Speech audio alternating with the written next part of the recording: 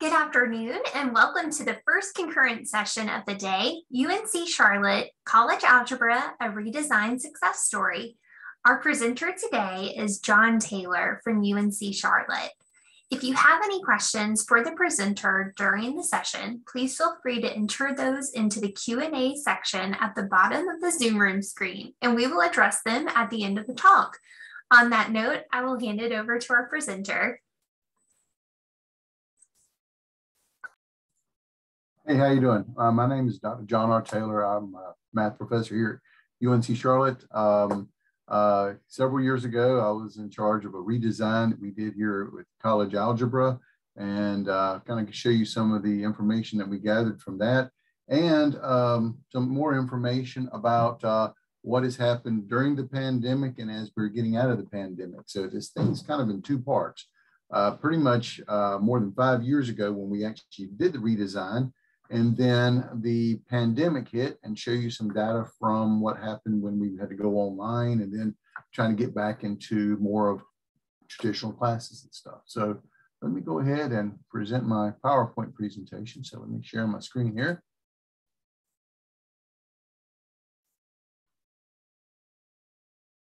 Okay. And we double check, make sure you guys can see this. All right, hopefully you can see my PowerPoint presentation. All right, so with this, we named this College Algebra, a Redesign Success Story. It was, again, 2015 when we started this whole project of actually looking at the redesign. So let me go ahead and get started on this. Okay, why we needed a redesign. Fact number one, in the fall semester of 2015, we had approximately 2,000 students registered for College Algebra, and nearly 750 registered in the spring semester, with these numbers increasing each year. Typical semester would bring about, the professors of the course were made up about approximately 1/3 full-time faculty, 1/3 part-time faculty, and 1/3 graduate students. Of the part-time faculty, about half are that work for the department less than 5 years, and most of the graduate students will have had College Algebra as their first class taught under their own direction. The problems with the overall results of the course included, one, a lack of consistent teaching throughout the large number of sections and professors teaching the course, a wide range of course scores on the common final exam, large DNF did not finish the course in each section, and a lack of consistent use by the professors of our WebWork online homework system that we were involved with. Because of these factors, College Algebra became one of our top courses on the list for a redesign. The redesign team, called by the university and the mathematics department, came up with a solution where Dr. Muhammad Kazemi is the associate chair of the math department, Ms. Elizabeth Eagle, Mrs. Desiree Taylor, and myself. The redesign team, we focused on number one, computer software and homework system. The most important thing was to find and work with a textbook company that offered an online homework system with their textbook that had the course content that we required. We also were looking for the software system that had to be easy to use and create special homework and quizzes within the system. Third, this software system had to work well with our students and instructors. This was kind of the most important aspect of this thing, was trying to create a homework system that, one, we're an engineering school. So with College Algebra, there's certain aspects of the course that we're really going to emphasize and other things we don't emphasize as much.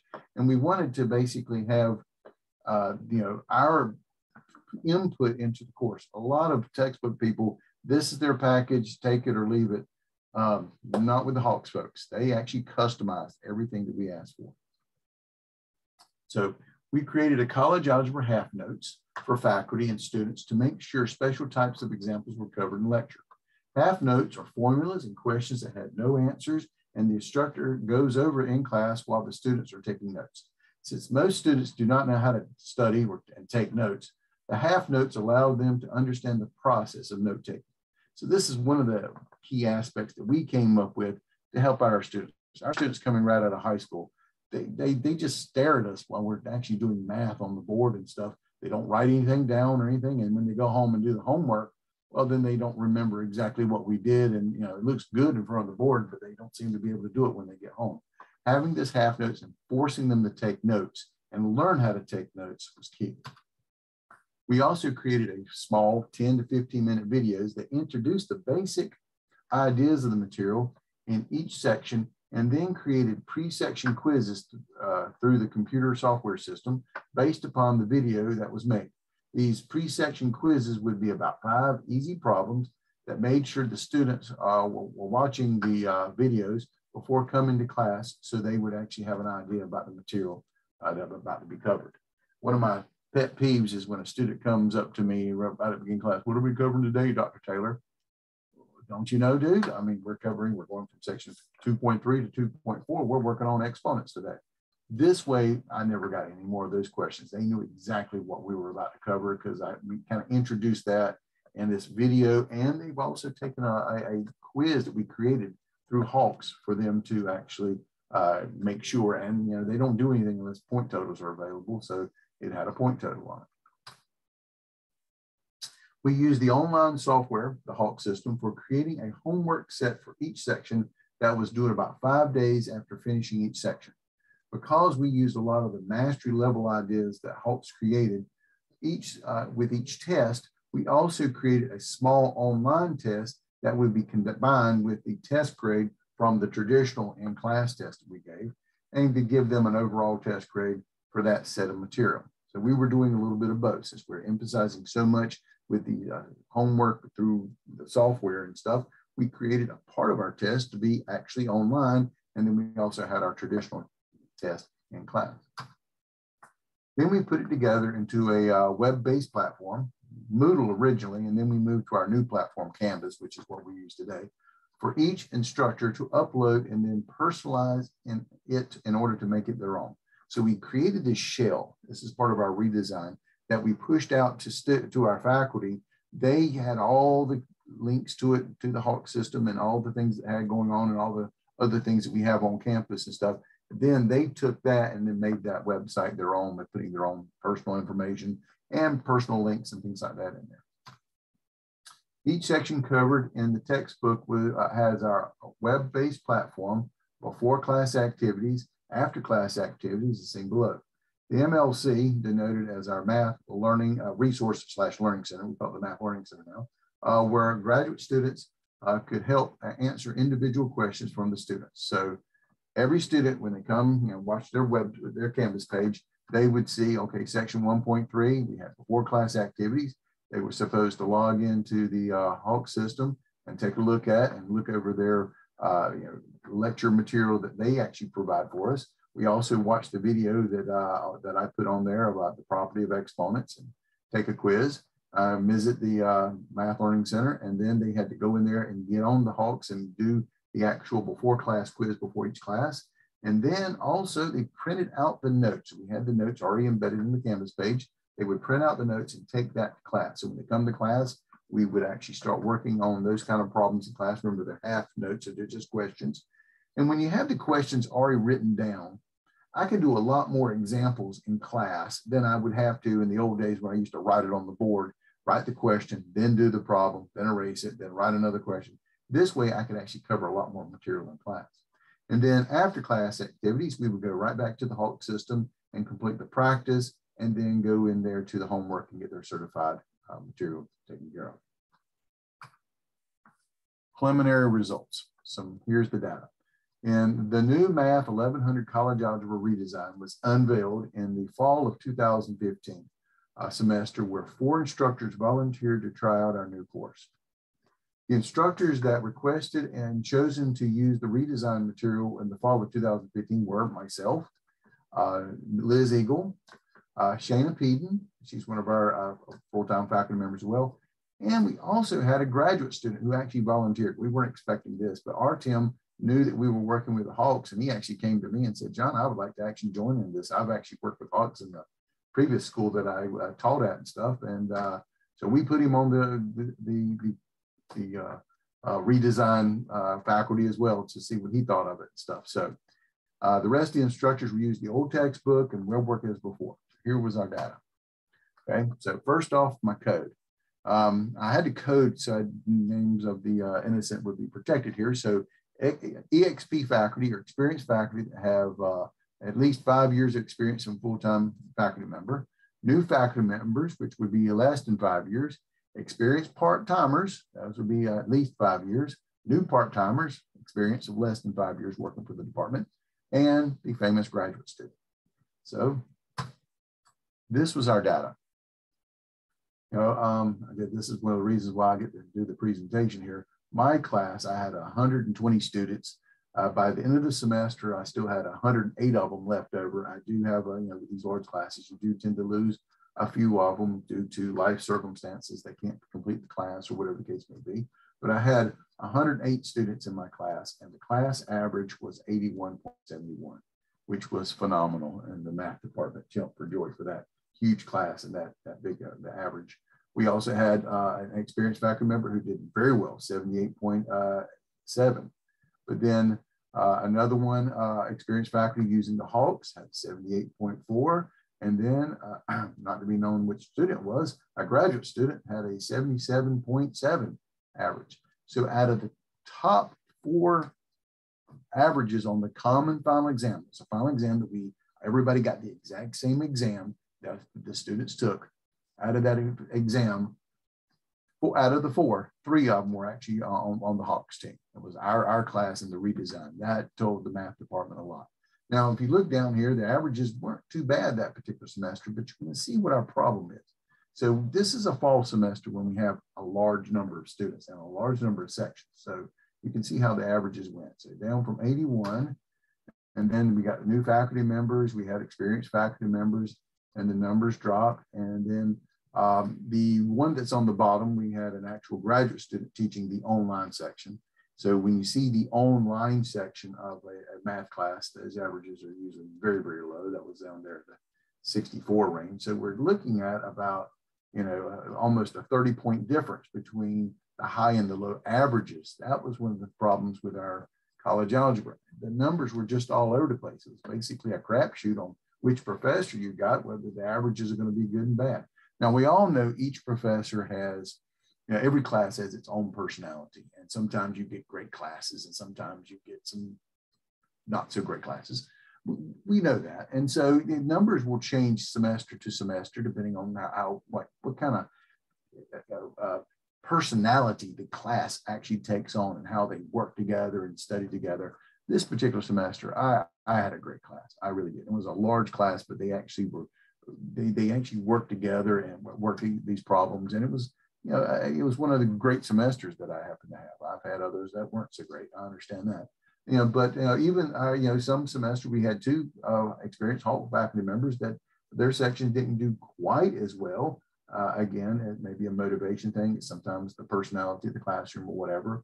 But when the first out of the top 4, 3 of them were on the Hawks, that's actually telling us a lot. And we knew that, and the department knew that too. So by the spring semester, 2016, all full-time faculty were encouraged. Didn't have to, they didn't want to, full-time faculty used the redesign, but the part-time and graduate students were required to use the redesign. So this is how we kind of started to motivate students and our faculty to use it. So part-timers and grad students had to use it, and full-time, if you wanted to use it to discover about it, which most of them did, a couple of them did not. So you get to see the results here. So this is when most of the faculty were actually using the Hawks, and we did the Hawks team on this. Those were people from the original Hawks team that started this thing out. So, and you get to see our averages. So again, next semester using the Hawks, the experienced faculty member made an 80, had a 85 average and stuff. Again, superb.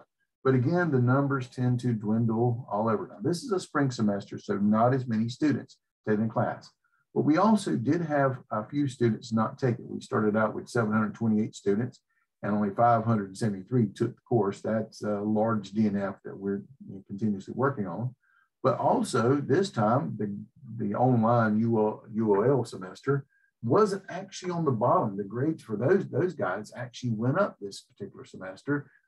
Again, everybody was using the Hawk system, except for one experienced faculty member. He didn't want to use the Hawk system. He wanted to do his own thing. He's one of our math education professors, and I'll talk about him in just a second. So by the fall 2016 semester, all faculty, full-time, part-time, and graduate students were required to use the Hawks redesign. However, there was one mathematics education professor requested to try a different system, and one part-time instructor that was added to the teaching faculty during the first week of classes that did not all use the redesign and the Hawk system. And I'm afraid that part was mine. I didn't know we had a new faculty member, and I was in charge of pushing out all this material. And it was after the first week of class, and nobody let me know. And so they just had what the department gave them, which was the old stuff. And they used the old stuff. And of course, we had our other professor from the math ed department. He's trying something new, and I'll talk about what he likes to try in the class and stuff. But so let's take a look at the data there. So now you'll notice that as we get people more involved and used to the Hawk system and getting acclimated to it and the new redesign as a total, the original Hawks team, that's the OTH, we're not in the top anymore. Some of our other faculty are actually taking the lead with this stuff. And I even put in there a department head, an old department head. They were teaching college algebra and trying to get used to the new system and the new redesign as well. And their averages are actually still very good. So this particular semester, every semester we have a different exam. So please understand, so the numbers are going to change based upon that particular semester and how well we do with the exam, that common exam that everybody takes to see how we're doing. And we're the math department and statistics department. So we have to run numbers on everybody. So you get to see the idea that even the department head and the old department head who were actually teaching using the Hawks, their averages were right up there at the top. And if I keep on going, the numbers that can do spread down. And once again, we put the new graduate student on the online system. And again, the online did not do as well. But the two people that did not use the Hawks was actually more towards the bottom. Now, my experienced faculty member with math ed department, they didn't do that bad. I mean, the average is still very, very good. We didn't complain about that, but it was actually towards the bottom. However, the person, the new faculty member that I didn't know was added to the department on that first week of class, and section 91 that was just added, their class did not do as well on the exam, and it was just a point better than the online course, which has always been typically for us on the bottom. So fall 2017 exams, give you some more data here. So this is embarrassing for the experienced faculty members that a graduate student took the lead on this particular semester.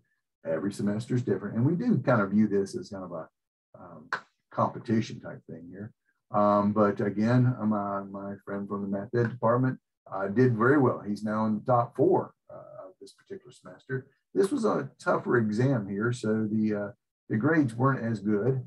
So if I show you the grades all the way down here, the overall average was a 68 compared to what it had been up in the 70s before. And this was due to the dynamics of the exam. And once again, the online course, the traditional online course was at the bottom. And I can tell you another reason why it's at the bottom.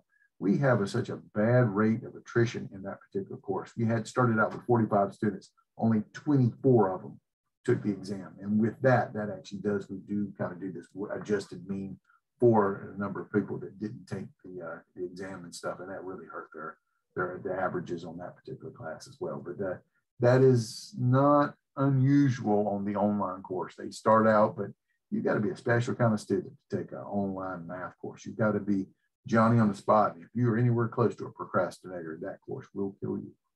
So our preliminary results and conclusions. Okay. By using the college algebra design embedded with the Hawk system and software, our overall common exam averages for the last 4 semesters have been consistent. However, the standard deviation of final exam scores have significantly decreased. So every semester, the exam's different. What we're also paying attention to is that standard deviation between sections. Because we're all doing the same thing, using the same type of notes, that standard deviation across sections has significantly decreased.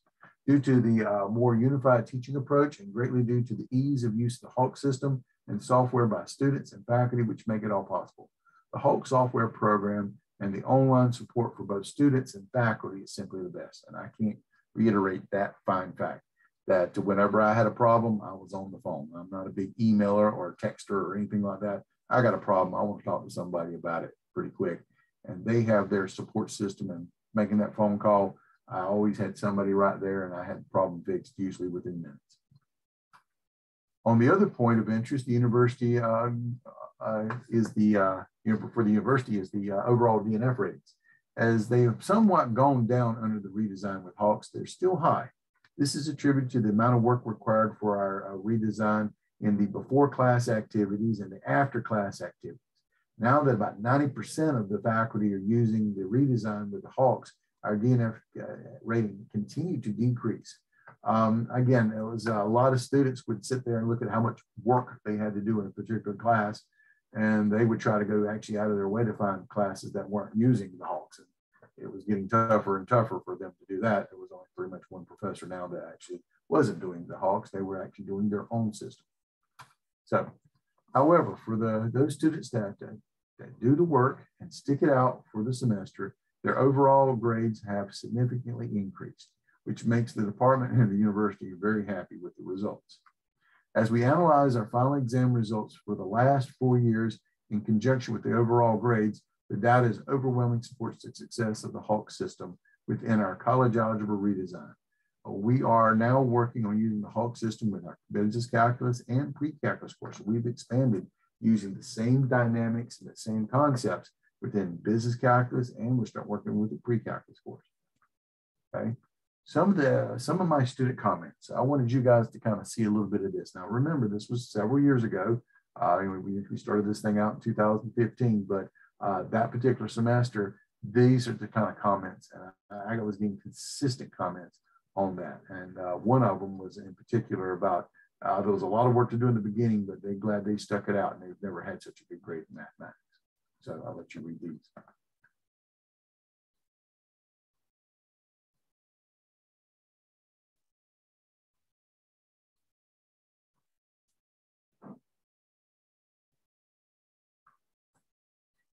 And, you know, I started this out, made those videos in 2015. And then, of course, the math department had me doing some other things. So I occasionally get to teach college algebra, but not as often. I typically teach now the engineering calculus 2 or modern algebra or some graduate level classes. I do whatever I'm told, you know.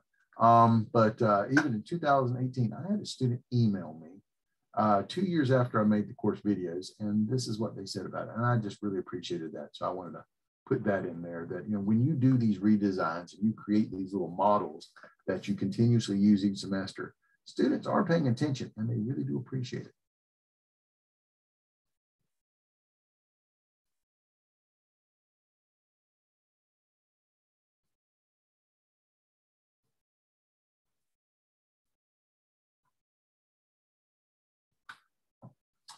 Non-measurable benefits. Number one, Hulk support. I mean, that is the number one. And that was honestly one of the biggest reasons. There was two major reasons why we went with Hawks.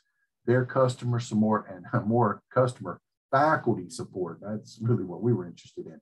The commitment to course support agent, the faculty training sessions they gave us on campus, because every semester we've got this revolving door of instructors teaching this stuff between the graduate students, the part-time faculty, and the new faculty that can come in through our doors and stuff like that, that 24/7 support line, faculty orientation, the ease of setting up a course and sharing it with the new and inexperienced faculty, streamlines the process of orientation with the new and inexperienced faculty in the course, and department policies such as the syllabus, grade distribution, that we all utilize the same thing. So, you know, a new faculty member comes in that has basically no resources. We're providing them with a lot of resources here. It ensures that students receive equally high quality instruction across multiple sections. That was another thing that we were trying to focus on in terms of our redesign. That crapshoot depends on which professor you got, how well then you were going to end up in that particular class. Now that we're all kind of teaching it the same way, I mean, each professor still has their autonomy within the class, but you know, we're all kind of doing the same thing and really focusing on the same type of examples which kind of relates to what the kind of problems they're going to see on the final exam, that really kind of helped us also kind of tone in terms of those averages all over the place and stuff. Improved course delivery, improves course accessibility, delivery for increased technology and client generation. Our students know more about the computers than we do. Modern, appealing course appearance, and consistent high quality delivery method through the Hawk system. But now, that was part one. Now, that was about 5 years ago. 5 years later, let me show you what's been going on. Well, as we use the Hawk system consistently for college algebra since 2016, our student mean and exam scores have remained consistent with smaller standard deviations between sections. So it's been doing what we wanted to do. Okay, so I'll give you some data here. And COVID's coming down the corner. So this is just before COVID, 2018 fall semester. Again, every semester the exam is different. So we had a new faculty member, actually new part-time faculty members, and then we had a graduate student, and the average is 76. And this was a fall semester. So we had, enrolled 2,078 students, 1923 actually took the exam. So our DNF rating was much better than it has been. Again, the numbers around, and my friend from the math ed department, he's consistently doing his own little thing with trying to use different stuff. Now, I'm going to pick on him, but God help him. He teaches for large sections. 124 is a class, he had 118. He doesn't like technology at all. This is my friend. He actually he does homework every day. They have a problem that they do, and he grades it by hand. He doesn't even use graduate students. So he's got 124. Every other day he's in class, he's having them do problems in class. He has them do traditional homework and turn it in, and he wants to see what they're doing and how they're doing it. And he's trying new and different techniques on trying to get the material across using his, again, his background in math education and stuff like that. But he uses no technology whatsoever. And I don't know how that does. It's great. All right. So, and then fall 2019. So I'm kind of giving you the fall numbers because that's when we have our big section here. And so you kind of see the averages. And again, every semester is different. Every class is going to have its own different personality and stuff.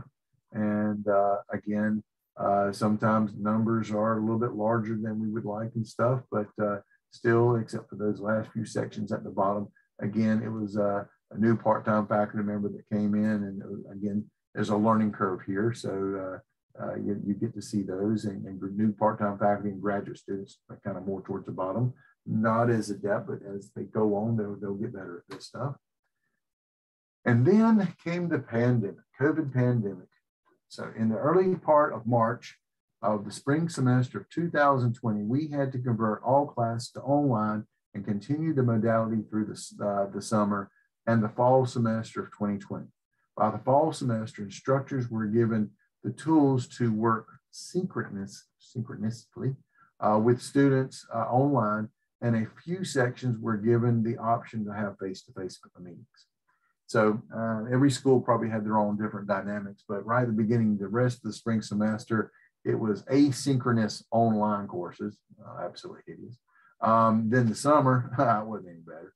It was all also, for the most part, it was asynchronous. We started to try to put some synchronous aspect. By the fall 2020 semester, we were trying to get synchronous, making the students actually sign in all at the same time and actually kind of work through Zoom or whatever the case may be on these face-to-face meetings. I'm sure you guys did somewhat the same thing. So here's our data for the spring 2020. Now this is a spring semester, so we didn't have as many students taking it.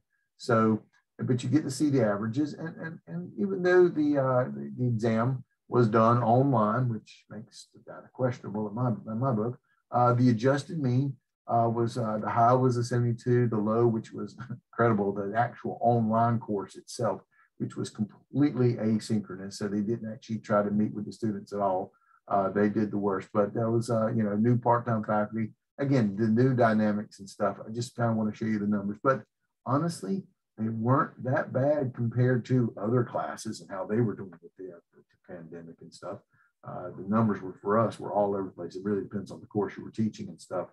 Luckily for us, we had the course videos. We've had all that stuff embedded within Hawks. The Hawks system was up and running. We had the videos in there, the before class videos. We had lecture videos also embedded so they could watch those things. So it was an easier transition for things like, for us, college algebra, Calc 1, Calc 2, the courses that didn't have any videos or anything like that. Faculty were just scrambling to make their own videos and stuff. It was tough. So in the fall 2020, this is when we first started to do a little bit of try to get the students in doing synchronous classes and stuff. And the averages went up, but again, it was a larger semester, but you'll also notice that our numbers are actually dropping. We only had 1,500 students that particular semester in the fall semester taking college algebra. And the online synchronous course is actually not at the bottom this particular semester because we're doing it pretty much all the same thing, but we were doing most of these classes had a synchronous aspect to it. And it was really up to the professor whether it was completely synchronous or part synchronous, part asynchronous. The university was very open to allowing us to do whatever we needed to do to get material across.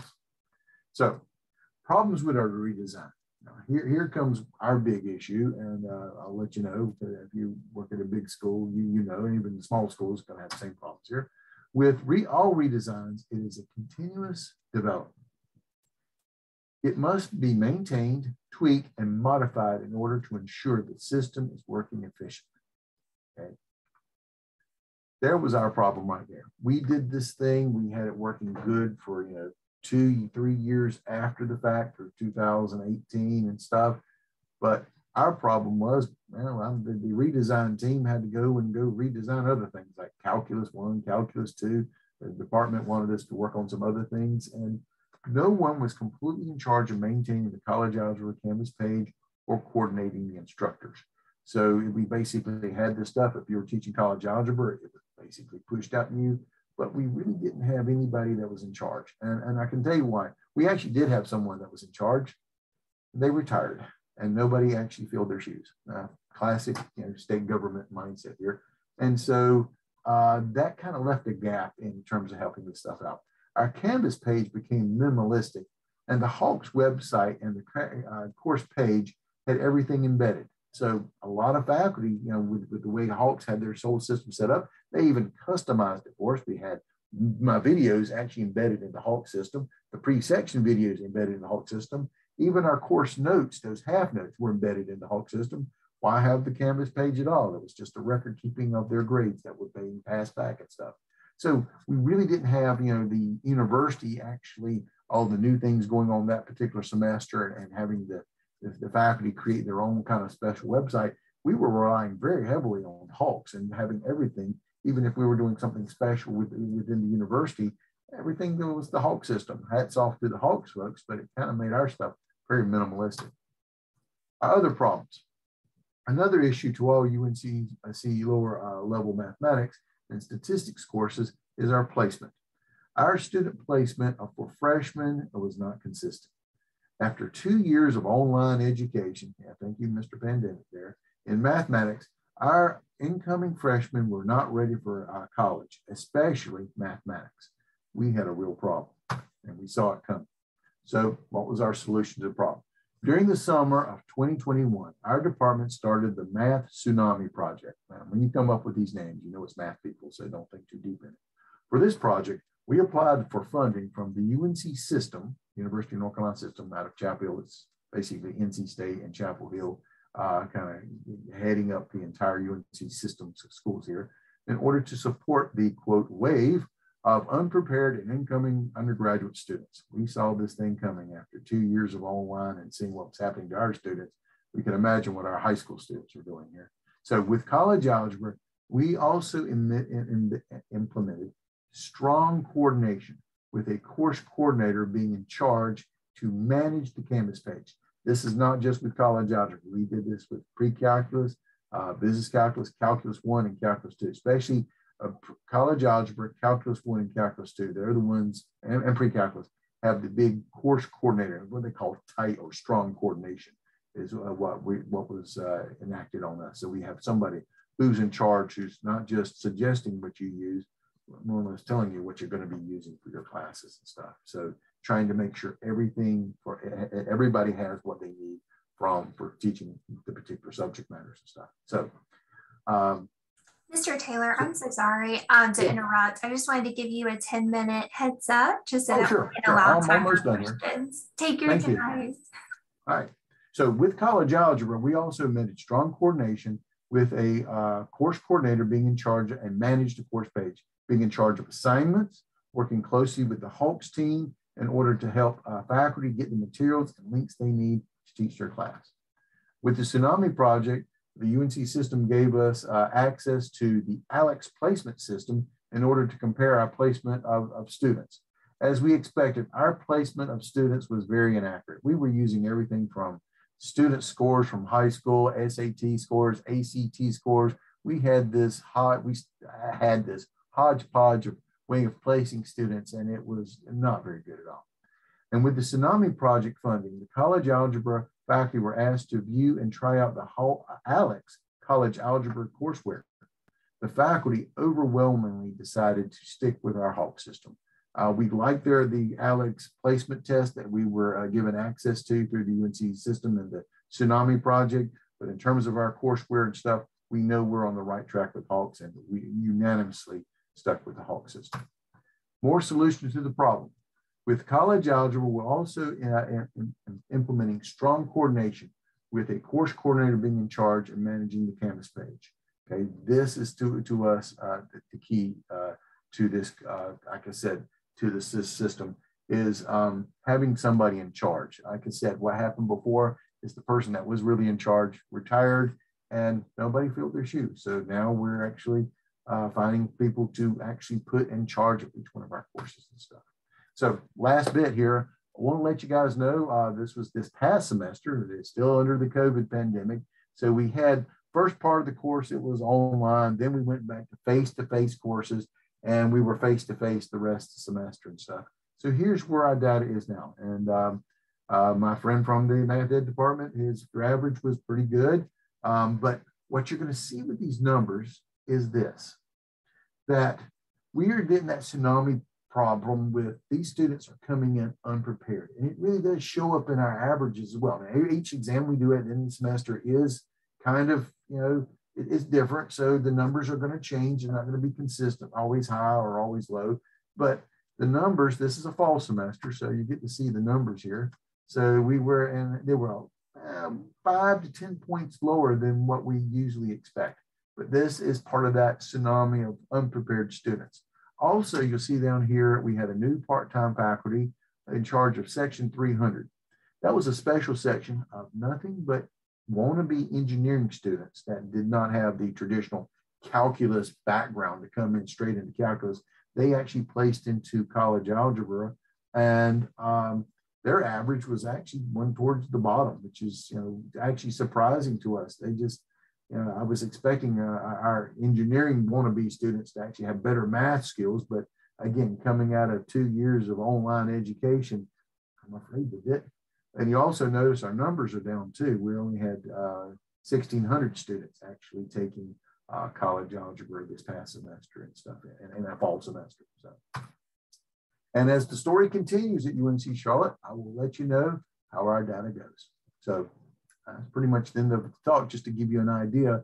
But again, anytime you're doing a redesign, it's not a fire and forget. You got to work on it and create this thing and then check it out, see if it's working, and continuously tweaking on it. And once you pretty much let it go or put somebody in charge of it, making sure stuff, it'll actually go by the wayside, and you don't have to come back and tweak it a lot more next time. And that's basically what we're doing with this stuff. Any questions?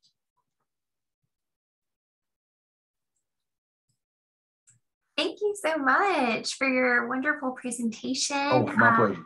Very informative, and I know we all enjoyed being able to see those numbers behind it all as well.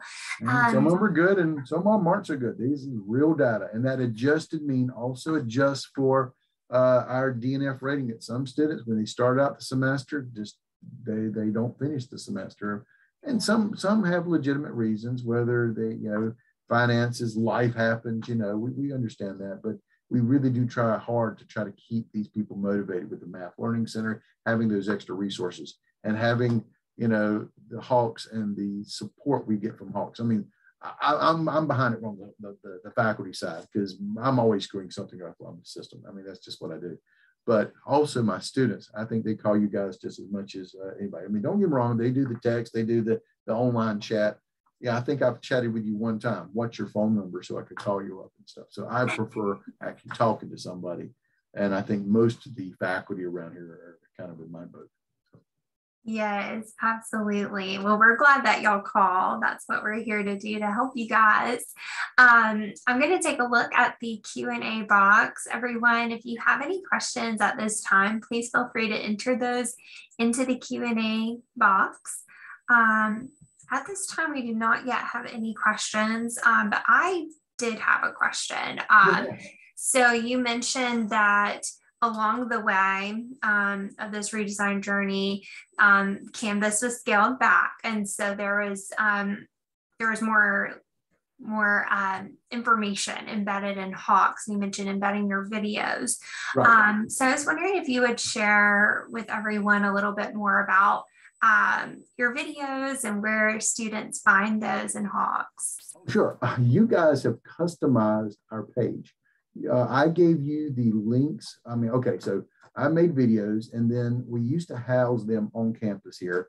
And they were very popular. So the university, because of streaming cost or something or other, asked us to turn them into YouTube.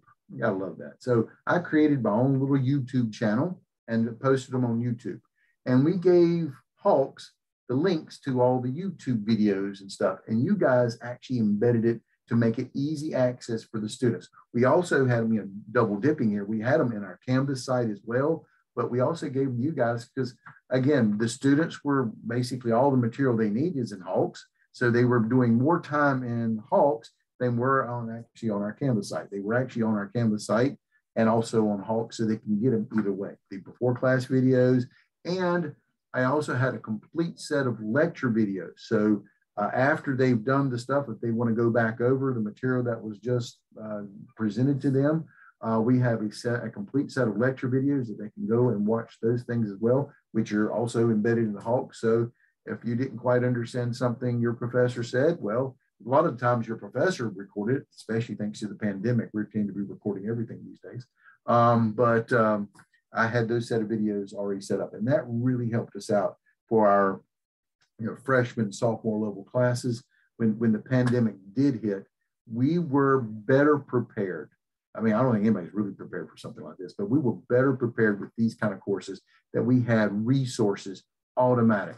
Because I remember it was strange. I got an email from the department head and the dean asking, how fast could you guys switch to a complete online system?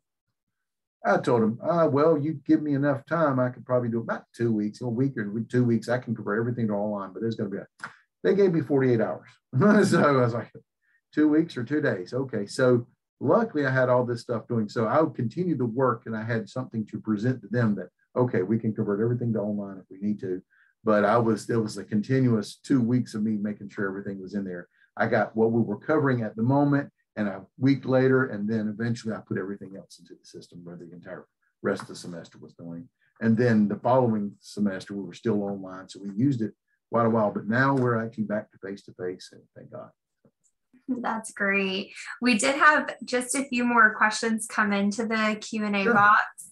The first one was, the video pre-instruction recorded by one instructor and posted online for all courses, or each instructor recorded their own?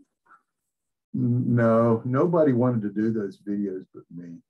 So I'm the one that made the videos. We had a system called the Panopto system, which the university bought into, which was easy to record your lectures, because I was also teaching online graduate level statistics courses at the time for nurses. A very interesting crowd there. And with that, I thought it would be a great idea to take that system and actually start with our college algebra and our Calc 1 and Calc 2, because that's the bulk of our students. So I actually made the videos, and when we came up with the redesign, the idea was to create a small temple, just one professor. It was a redesigned team, but everybody had different jobs on the team, making up the lecture, the half notes. That was one job. I had the job of making the videos. So I made the video. So I basically wrote up the questions of introducing the material and introduced it to them and made sure those questions were actually in the quote guided notes, so that when they were watching the video, they still took notes off the video. So they were actually as a part of the actual guided notes, those half notes that we came up with. But it was just one faculty member doing all the introductory stuff. Now, when it came to their own lecture videos, well, I did the first set of lecture videos for the material. You know, actually, just all I was doing was recording my actual classroom and when I was coding the material and stuff like that. And luckily, the video camera was in the doc cam, so you never saw me. All you ever see is a voiceover and my pencil, my pen working on a particular problem, and I'm doing a voiceover. And that's the way I told the department. I mean, I'll be more than happy to do your video, but don't follow me around with the camera. I don't do that. So it was in the doc cam and stuff. So all the focus is actually on the mathematics itself. And so, but since the pandemic, I think that a lot of faculty, now we're using the Kaltura system, which is embedded into Canvas, that we use the Kaltura system to actually upload to Canvas videos and stuff. So just about every faculty member is doing it. But in the beginning, I was one of the few faculty members that had access to the Panopto recording system, and I used that as what I did. Thank you so much. Unfortunately, we are out of time, and I see that we've had some wonderful other questions come in. One was just a comment, not a question. Christine Anderson says she is a parent of one of your calculus students, and she said that your videos were very helpful to her daughter. Thank you. I do make them for Calc 1, Calc 2, linear algebra, modern algebra. Yeah, anything I do, I make a video out of it. It's kind of sad. So thank you, Mr. Pandemic.